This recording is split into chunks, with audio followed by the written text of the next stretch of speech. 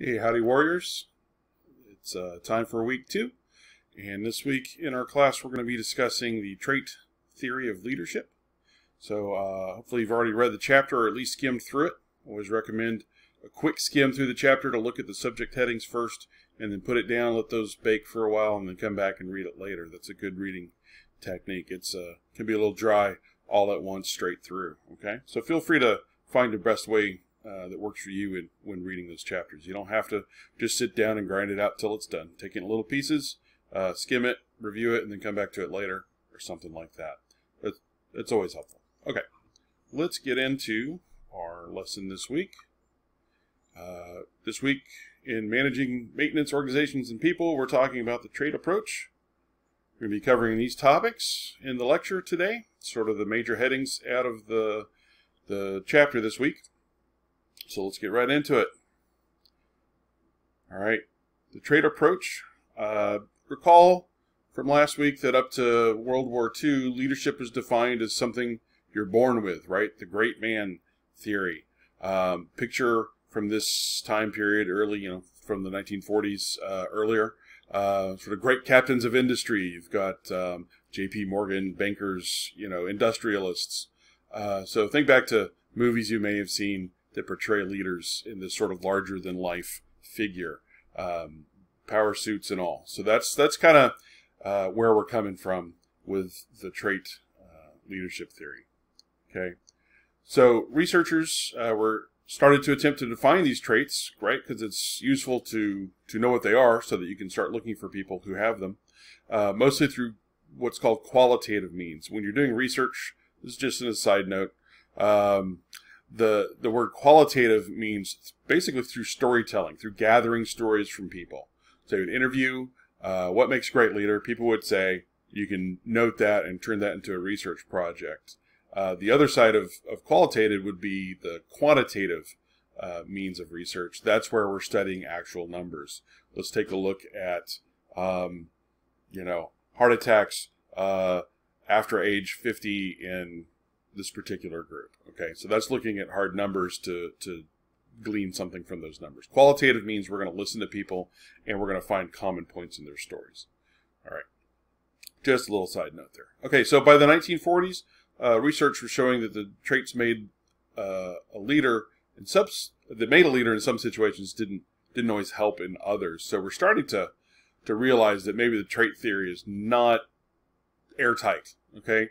There's still many aspects of it that are useful even today, but it started to show some of the chinks in the armor, where it maybe was not quite the catch-all theory that people thought it was. Okay, so eventually trait leadership came to be seen as contextual, only implying in certain situations. That means it's context sensitive. What makes you a great leader with these traits in one specific case may not necessarily make you a great leader in others. Okay, and that is what sort of led to the explosion of studies that you see starting in the 1950s and certainly increasing quite a bit in the 80s and 90s, where people really started to dig in and study leadership. And that's what this textbook, Leadership, is based on, all that research. So take a look at table 2.1. You can pause this for a minute and go take a look at it. In your book, you're going to see a list of traits that were defined by different studies, lots of different studies in there, and also the time period of those studies. I want to see if you can map those traits to social patterns that might have existed during the time that those studies were created. I think it's personally interesting to note how the times, the cultural environment shapes what we're looking for and maybe even what we're finding in those studies when we're looking at what makes a good leader. So take a little pause, go look at that, and then come back. All right. So the text takes all those studies and does its own little study and boils it down to 5 traits that the author feels encompasses most of what you're going to see in table 2.1. So those are intelligence, self-confidence, determination, integrity, and sociability. If this were a movie, that would be the hero, right? That is, let's take a look Told you I was a nerd before. Let's take a look at the Avengers, right? Captain America, pretty much summed up in those right there. Tony Stark, not so much the last one with the sociability. Definitely not the Hulk, right? Okay. But yeah, look, that's intelligence, self-confidence, determination, integrity, sociability. That's what you definitely would call sort of a hero archetype. If you know, in reading, that's a lot of what our heroes are made out of, and in movies too. So why not identify our leaders the same way? It's kind of a natural grouping with those traits. All right, let's take a little closer look at these. Intelligence. So leaders tend to have a higher intelligence, or higher average intelligence than their followers. That's not just an opinion. That is based on a lot of studies. Now, there's a bunch of different ways to measure intelligence. It doesn't necessarily mean IQ, okay? Matter of fact, IQ is a pretty slippery thing to define. If you take a test online that it's going to tell you what your IQ is, it's no, it's not really doing that. That's a very complex series of tests, and it takes some interpretation as well. So let's take a look at what you can measure a little bit easier. That's verbal ability, the ability to speak clear, with intention and make your point. That's a type of intelligence. Perceptual ability, the ability to see a situation and figure out what's going on. Reasoning skills, the ability to sort of think your way through a problem, right? There's also a theory of multiple intelligences, which means it's not all about book smarts. Someone can be, a lot of us in maintenance, right? We are intelligent when it comes to kinesthetics. That means the ability to manipulate things, or intelligent when it comes to how things work. It doesn't mean we may not be a great verbal mind. All right, we're probably pretty good at perception because that's how you troubleshoot. But don't get caught up in thinking that there is only one kind of intelligence and that equates to, a PhD in a white lab coat somewhere. There are lots of kinds of intelligences. Okay, and there's such thing as being intelligent in some ways and lacking in others. First example that popped to my mind is you could be brilliant, but you may lack in social or emotional intelligence, right? So think Sheldon from the Big Bang Theory. You don't have to have watched that show to know that he's a really smart guy who can't relate to people at all. Sort of a Mr. Spock type of character. All right, let's look at self-confidence. Certainty about one's competencies and skills. You're positive that you're good at stuff, right? You're confident in that. You've got typically a high self-esteem and self-assurance. You don't doubt yourself. You move forward with confidence on things, and a belief that you can make a difference. This is big. So a lot of self-confidence is wrapped up in the ability to get things changed, right? And that's a big part we've already defined about what the difference between a leader and a manager is the manager manages, leaders enact change, whether it's big or small scale. All right. But I have a little question for you to ponder next time you're driving on the way to work. Is this the kind of thing that you can fake for very long? Think about people who you've known who were self-confident but didn't really have the chops to back it up. So false self-confidence is definitely not a good leadership trait. Let's talk about determination. There's a difference between self-confidence and determination. You may be a little weak in your self-confidence, but you're still going to be determined to get something done, to overcome problems, right? So there's always a desire to get the job done, a willingness to assert yourself and be proactive and persevere. Not easy for everybody. And you have to want, this is not in the book, this is just from me, you have to want what your wants lead you to, right? You might want to open your own shop someday, but that means you're going to have to spend a lot of time learning from others first. In A&P school that I taught, we had a lot of students come in with the intention of opening a shop immediately upon graduation. And while they were a student, they realized that was going to take some time first. But they were okay with that. They're like, okay, I'll go get a career and I'll go work for a little while and I'll learn from others and then I'll open that shop. They didn't give up on their goal. They just let reality inform their goal. and they were still determined to do it. And I've got a little personal example here of lack of determination. I had a friend who always said, I want to go to the Grand Canyon all the time. And for a while, really said that often. And I got kind of, not tired of it, but I just felt like challenging that idea a little bit. I said, no, you don't want to go to the Grand Canyon. And he said, what? Of course I do. I said, no, if you wanted to go to the Grand Canyon, you'd be doing something about it. What's keeping you from going to the Grand Canyon? Well, I don't have enough money. Okay, well, you're not doing anything on Friday nights and the weekends. Why don't you go deliver pizzas and put that money in a savings account, and in a year you can go to the Grand Canyon? And he kind of scoffed and gave me a dirty look, because probably shouldn't open my mouth that way, but I did. But it illustrates a point here. This person wanted to go to the Grand Canyon, but he didn't have determination. So was it ever going to happen? No, probably not. All right. Let's talk about integrity. That means honesty. You're going to deal with people honestly. And it's not just not telling a lie. That also means getting your paperwork done right. When you screw up, you tell your supervisor, that kind of stuff. Trustworthiness. That means people can come to you and, your word is your bond kind of a situation. You're going to stick to your principles. You're not going to be easily swayed in order to gain something. You're not going to throw out your ideals or your principles. Kind of a phrase that you hear a lot, people who do the same thing even when no one is watching, right? That's integrity. Okay, another drive on the way to work pondering question.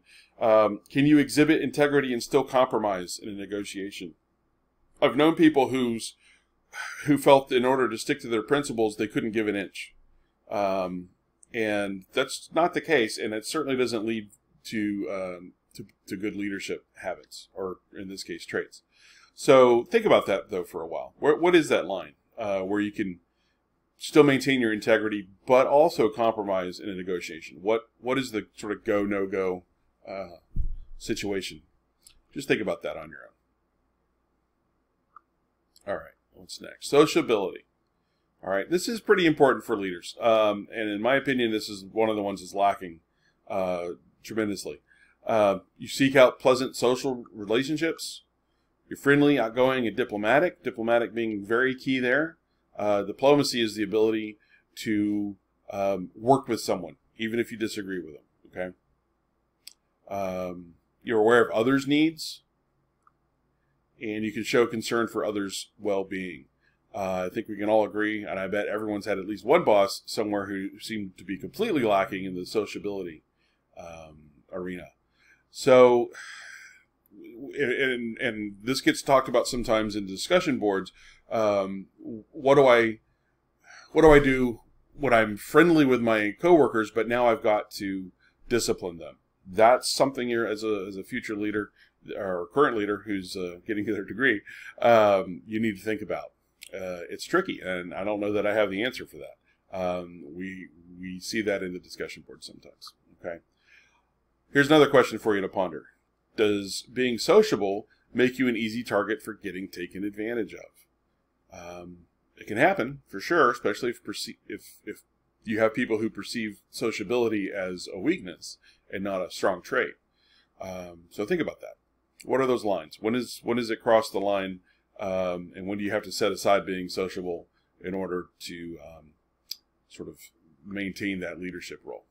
Something to think about. Come on, PowerPoint. Here we go. Okay, the book discusses another set of traits called the 5 Factors Personality Model. Doesn't go into as much detail on these. This is the result of a large meta-analysis. Here's another research term. That means a study of other studies. If I wanted to research a question and I needed a lot of data and I don't want to wait 10 years to gather all that data, I can go look at other studies that maybe weren't gathering this data for their purposes, but they happen to be gathering the same data that I wanted. So I can go back and look at other studies. That's called a meta-analysis. Okay, so they also found 5 significant factors. And one was neuroticism, low neuroticism, very important. So someone who has a low neuroticism score is someone who can hang in there. They're not they're not going off the wall, right? They seem to act in a stable way. So that sort of mental stability is very important for a good leader. Extroversion, similar to the previous set of 5, where you're outgoing, you're not afraid to speak up. Afraid is probably not the right word. You're comfortable speaking up. You're open. This is a big one too.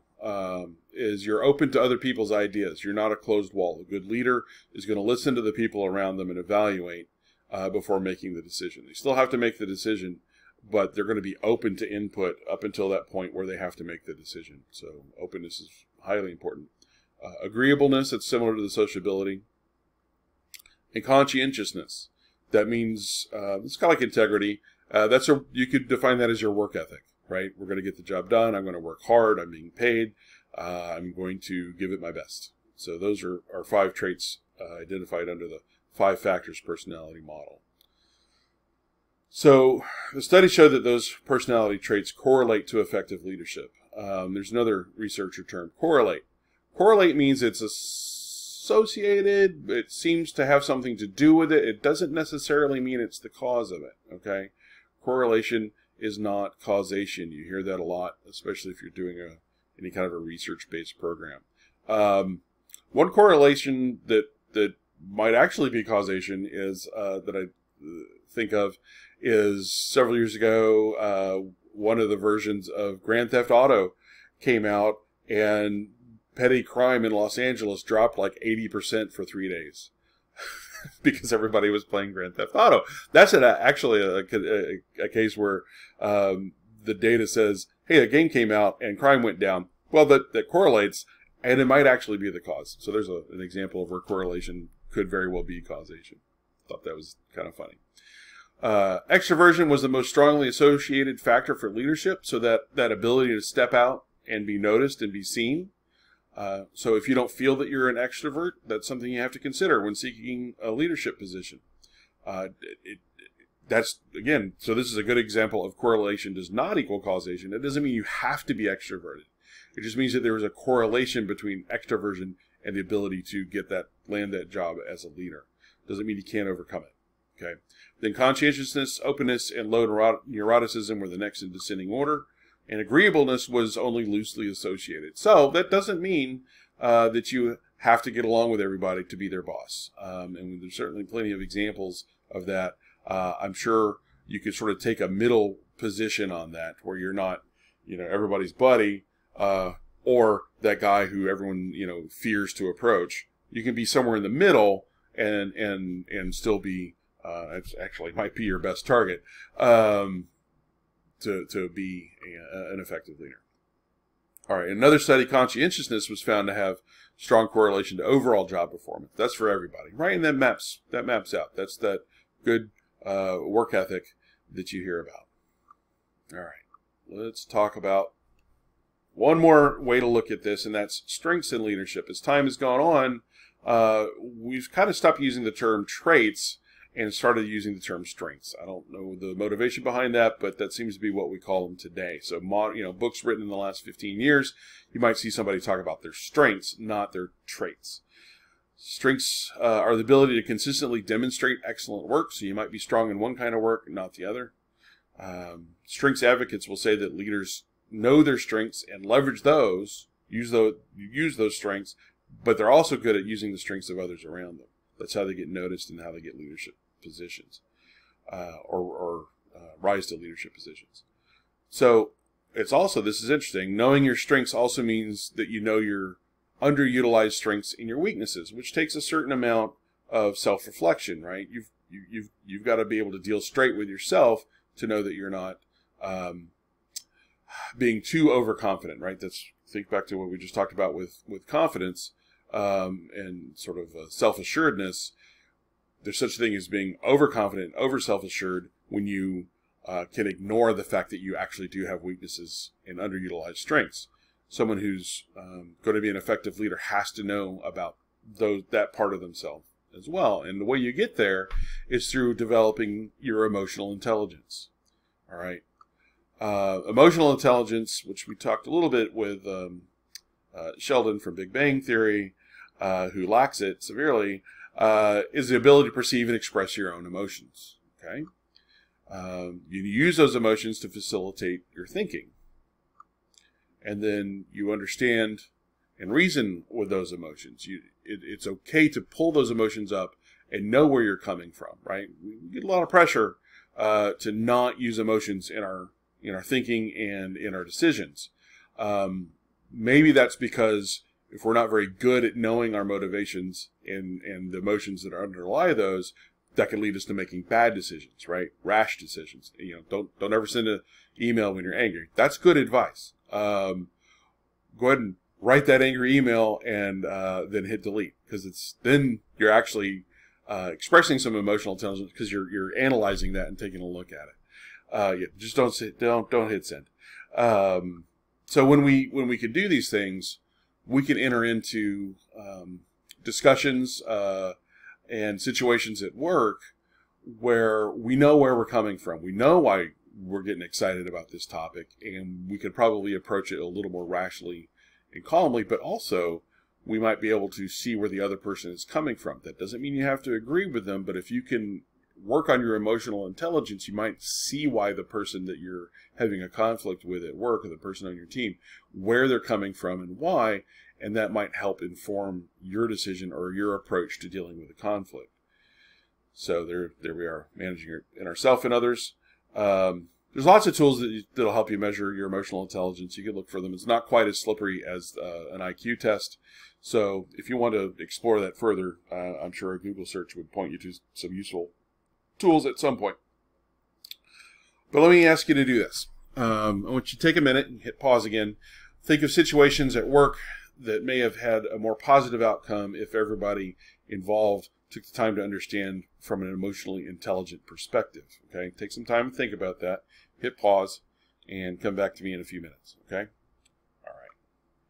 So what would that situation have looked like if everyone involved was better at understanding their own motivations and took time to consider how others in the situation were coming at the problem? Now, this sounds a lot like political correct language.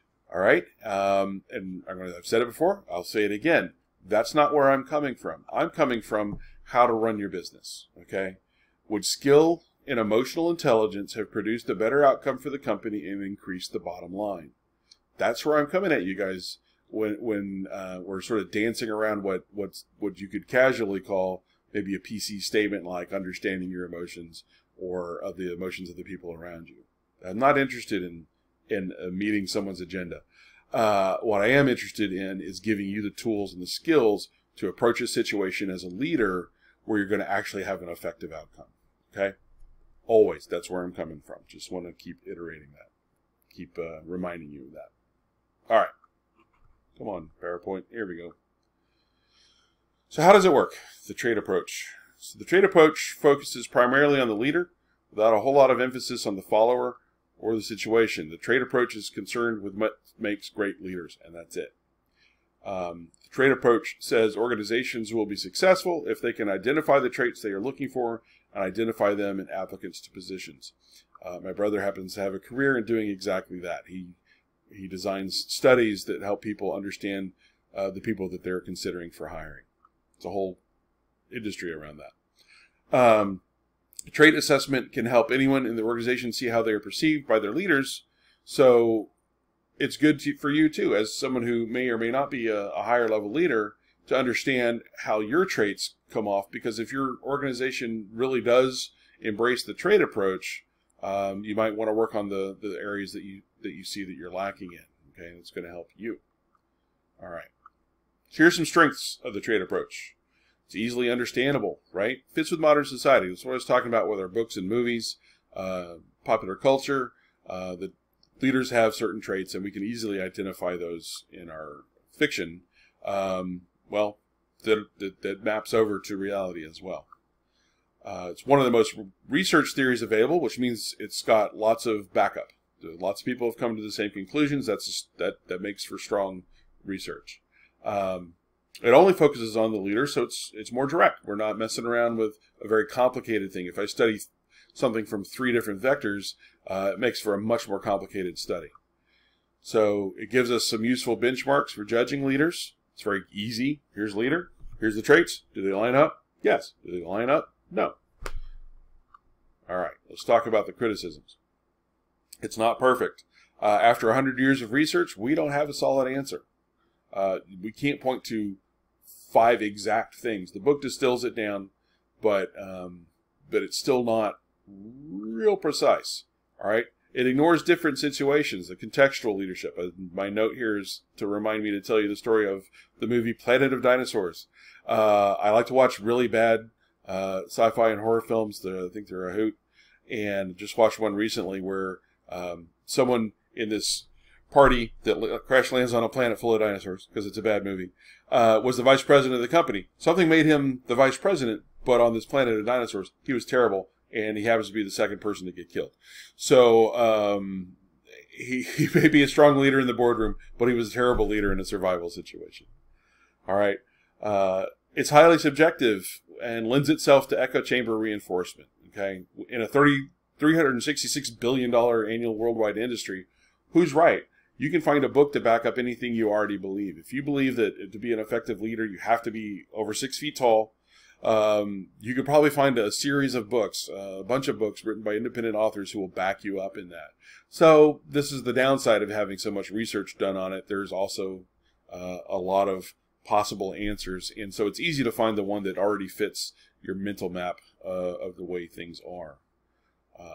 It doesn't study how the traits affect the followers. Okay, so maybe we do need to be a little more complex. While that was a strength, it's also a weakness.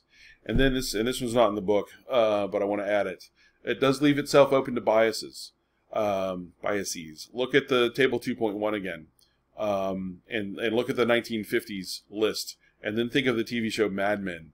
Right, all the leaders in Mad Men are fit a lot of these traits. One of which is masculine. Okay. So that means that if we're holding masculinity up as a trait for leadership, that leaves out about half the population. I've known women in leadership who struggle because it's not anything they're doing. They're following these traits, not necessarily masculine, but the more refined 5 traits that the book identifies. But those can be, by some people, perceived as traits when you're talking about gender norms, as masculine traits. So when someone who is culturally expected to have feminine traits exhibits the masculine traits, it can be a bit off-putting to people. Now, is that the leader's fault or problem? It's not their fault, but it becomes their problem when they've got folks who won't give them a chance or a break because of preconceived notions, or because someone operating outside of what we culturally expect them to, how they should behave, is different. So think about that. That's another thing to think about on the drive to work, is how this trait approach leaves itself open to biases. That's one example. I'm sure there's plenty of other ones. All right. So summary, just a reminder. Each book in the chapter has a summary section that's going to be your best study guide when it comes to quizzes. You don't need me to produce anything. It's already there for you. Okay? If it's in the summary, it's likely going to be on a quiz. Summaries are like a page and a half, so it's not too bad. That doesn't excuse you from reading the whole chapter, because you're going to need to heavily rely on the information in the chapter in your discussions, and also for your final paper, which we'll be talking about shortly, where you're going to need to really dig in deep to these chapters. Okay, let's, in just a minute, talk about your activity this week, which is the leadership instrument. This is the first time you're going to do one of these. So it's going to be vital for you to engage in that leadership instrument early in the week, which means I hope you're watching this lecture on Monday and getting your chapter read before Monday, because you've already got your book, I hope. You don't need to wait for the week to come to read ahead. Your discussion this week is going to be based on the results that you collect from performing the activity. The goal is to learn about how people around you perceive several traits used in trait theory and compare those to your own self-perception. So we're going to do a little emotional intelligence exercise here. We're going to see how you handle being told from other people how they see you in terms of trait theory, after you've already decided how you see you. So I bet they don't line up. You might be surprised. So select 5 people who you trust to be honest with you and give you well-considered answers. You may have a buddy at work who will, circle all the ones or something, so don't talk to that guy. You can make photocopies of the page. It's perfectly fine. It says right there on the page that you can do that, so that is not an ethics problem. It's not a copyright problem.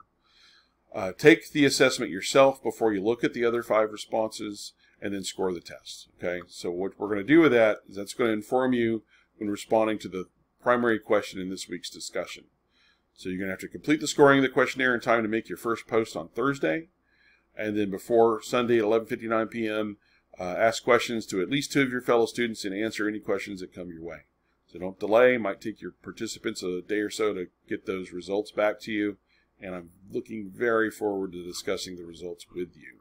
I think that's going to be a fascinating discussion, and I hope we're pleasantly surprised, and I also hope that we use this as a chance to learn something about ourselves. Okay? So that's this week's lecture, and we'll leave it at that. Y'all have a good day.